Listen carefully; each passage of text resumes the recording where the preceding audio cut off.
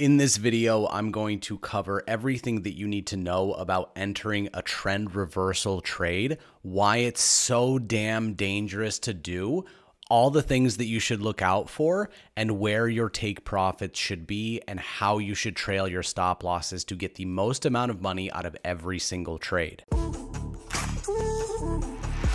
Welcome back to the channel, everybody. My name's Artie, and this is The Moving Average, a show where we discuss everything day trading to keep you profitable. I'm going to try to get this all done in under 5 minutes, so let's jump into the charts. I'm going to show you exactly what I'm talking about. It does not matter what time frame you are trading. The higher time frame, the bigger the move, but overall, when price is going in a specific direction, you want to draw a trend line, and only when the trend line has 3 touches is it then valid. The issue with most people when they are taking trend reversal trades, you guys know I constantly talk about divergences. If you look at the RSI at this point right here, you can see that the RSI was extremely overbought at 79. Price came down, pulled back up, and at this point, it created a higher high with the RSI at 72. Now you can see it a little bit better. 80 right here, and on the next higher high, 72. Most people would see the divergence and enter in a short position. Stop loss above the swing high, and essentially what they want to do is target that previous swing low. The issue with doing this is that price will not break this uptrend until that trend line is broken and retested, or just broken with a lot of momentum. It's best to always wait for a break and a retest. But if you have proper risk management, you can end up losing this trade and still be fine if you are still fighting for that trend reversal trade. So as price went up to create a new higher high, there was no longer a divergence there. But overall, you can still see a divergence from this high to this high. Right here, high point, right here, high point, right here, high point, right here, lower. Still a valid divergence. Then price came up to make an additional higher high. You can see a high and a higher high, high point,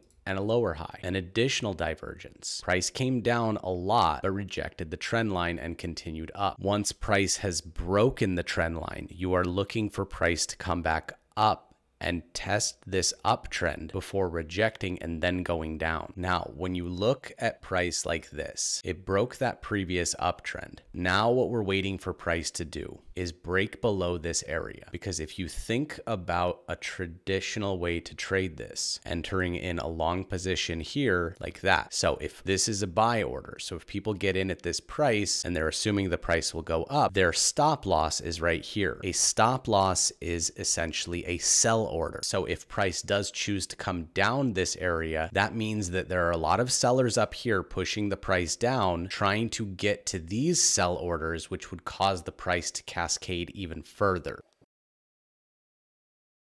So when thinking about market structure, bullish market structure is depicted by a low, a higher low, a higher high, a higher low, and a higher high. But if it fails to create that higher high, that means that market structure is broken. We've broken market structure right here because we had a failure to make a higher high, and we have also broken the uptrend. Now you can start getting ready for short positions. After rejecting this area, you can preemptively get in here with a stop loss above that swing high because it failed to make the higher high, but the likelihood of that trade playing out is lower because it still has not hit this liquidity zone. A bunch of sell orders living here. You can see price rejected that same area, meaning that is a level of support, because looking left, you can see that price used it as resistance previously, broke through and used it as support. But again, support and resistance are meant to be broken. And you can see if you got into that trade too early and didn't wait for the momentum, you can get stuck in a trade for a very long time. Once trade has broken that area and hit the liquidity, that's when price starts moving a lot quicker. Again, another break and retest.